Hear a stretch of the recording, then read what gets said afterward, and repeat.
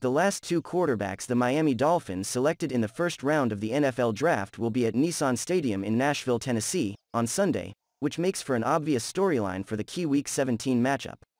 Quarterbacks normally talk on Wednesdays during the NFL season, and that was the case for Tua Tagovailoa and Ryan Tannehill this week.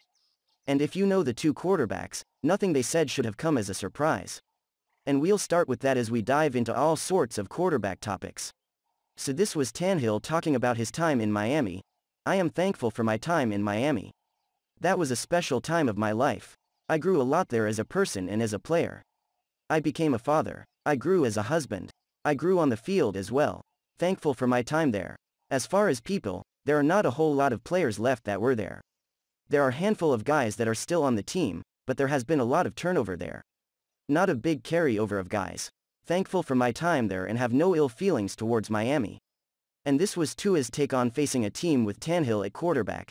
Yeah, I mean Ryan is not playing corner or he's not going to be pressuring me, so I'm not going to be watching film on Ryan. But I have a lot of respect for the things that he's done throughout his career, his football career being here and also what he's doing there at Tennessee. But yeah, we're focused on what their defense can do to stop us. Not looking at Ryan playing defense. Let's be honest, Tannehill has no reason to have any ill feelings toward the Dolphins, who stuck with him for 7 seasons, including 2017 when he was on injured reserve the whole way, before trading him in March of 2019. The Dolphins actually sent him to the perfect situation, where Derrick Henry's presence helped him take a major step forward as a quarterback. Make no mistake, Tannehill greatly benefited from having Henry with him because it opened up the play-action game. Tannehill was really good his first 2 seasons with Tennessee, but he's taken a significant step back in 2021, with the biggest piece of evidence the fact he leads the NFL in interceptions with 14. And for those who don't see how much of a difference Henry makes, consider that Tannehill's passer rating with Henry in the lineup this year was 90.2, still not great, as opposed to a woeful 78.3 since Henry has been sidelined.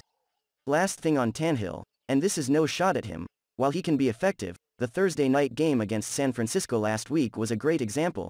He also needs help around him to have big success. Just look back to the 2019 season when the Titans went to the AFC Championship game. In the first 2 playoff games, the Titans rushed for more than 200 yards each time and forced a combined 5 turnovers. In the AFC title game, the Titans rushed for less than 100 yards, didn't force a turnover and lost 35-24. Moral of the story, it's still debatable whether Tannehill can take a team to a Super Bowl without a dominating defense and running game. Okay, really last thing on Tannehill, don't forget that the one time he helped the Dolphins make the playoffs, the Dolphins had a strong running game and a very opportunistic defense. Tua thoughts. That brings us to Tua, and the Dolphins' current winning streak and his role in that streak. You may hate the term, game manager, all you want, but that's exactly what Tua has been for the Dolphins, because it's also what's been asked of him.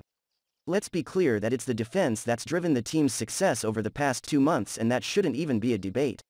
What has been asked of the offense has been to not put the defense in unfavorable situations, help with the field position game and come up with the clutch drive when needed.